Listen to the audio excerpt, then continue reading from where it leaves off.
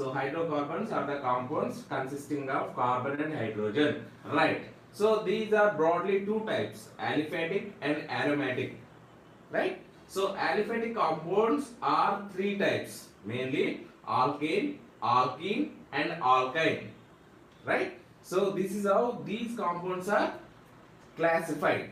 Very good. Right. So alkanes, what is the general formula of alkanes? Yes, all of you know that Cn H2n plus 2. That means if n equal to 1, it will have 1 carbon, and 2n plus 2 means 1 into 2 is 2 plus 2, 4. CH4. It will be named as methane.